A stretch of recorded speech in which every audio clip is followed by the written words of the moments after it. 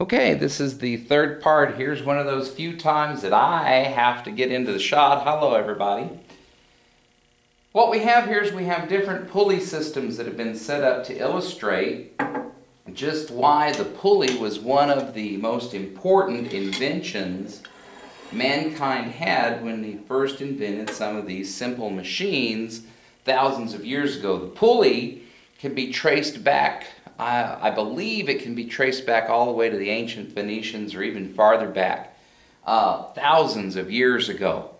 The pulley system mainly used in ships, however, it became used in mines.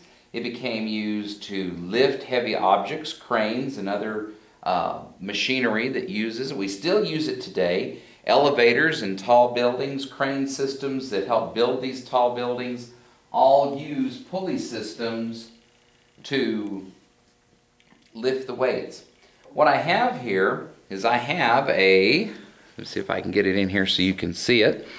This is let me see, there it is. It says right there that this is a 500, there we go, 500 gram mass. So what I was showing the students, let me move this one out of the way here. And by the way, this one I set up last weekend. Took about 2.5 to 3 hours to get this completely set up. But what I have here is I have the first pulley system. This is just one pulley. This is called a direct pull. I am directly pulling another 500 gram mass. And so what I did was I would take the spring scale, put it on here, and sure enough, this first number is 500 grams. So we are directly pulling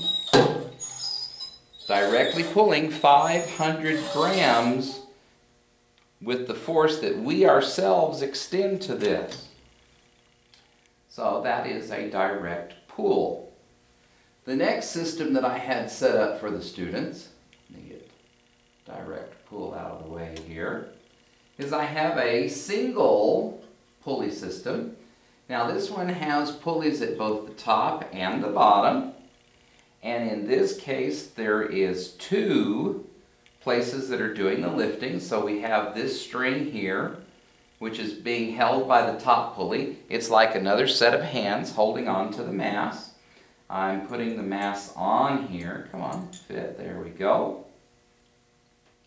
So now I theoretically should only be holding half of the mass, and so I put on the spring scale, and sure enough, it comes in at approximately 200 grams. So yes, I am only holding half the mass, but in order to get this to go up, I have to pull the string twice as far to get it to cover the same distance.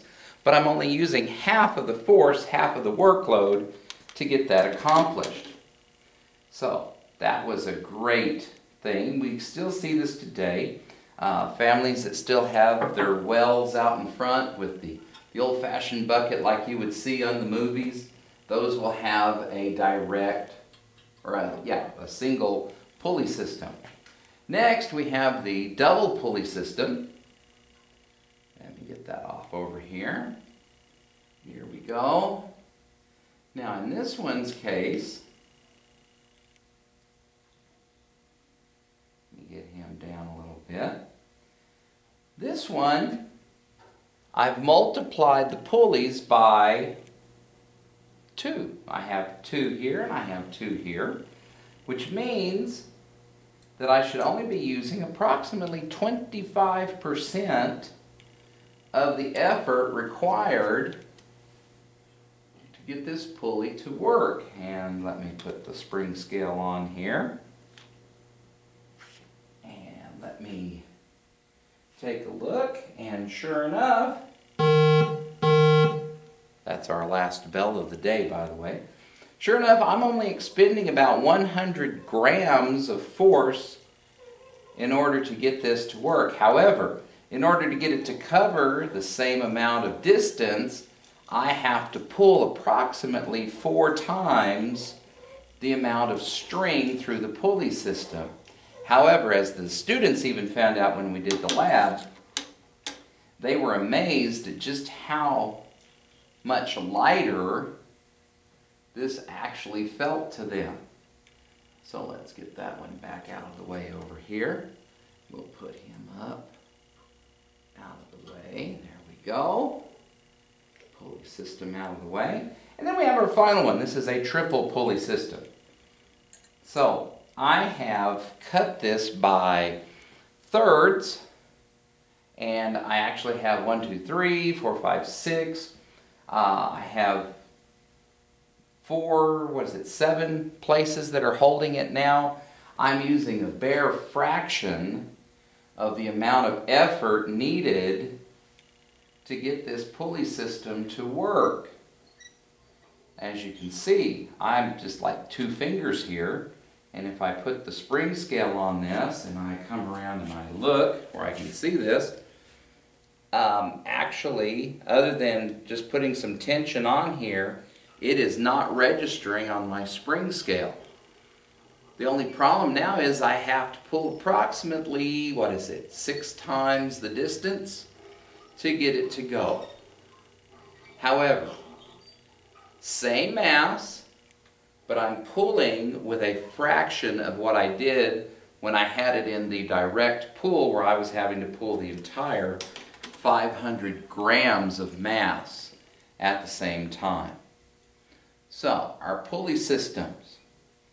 Pulley systems decreasing the mass, the amount of work, effort that we have to put into this. Work.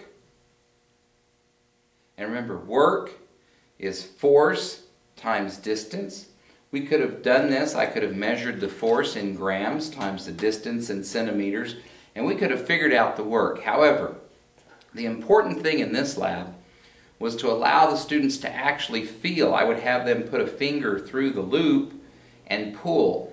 The important thing here was to actually have the students feel how much less force was required to move the mass the same distance.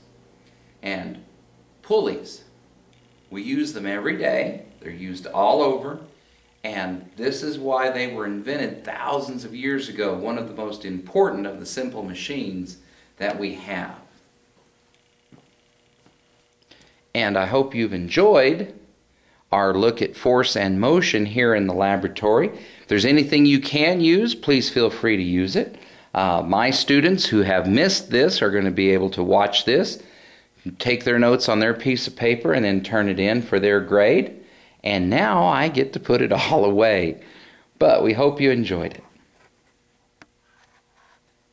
And please, before I go, subscribe to the channel. That's Dexter, New Mexico Middle School on YouTube.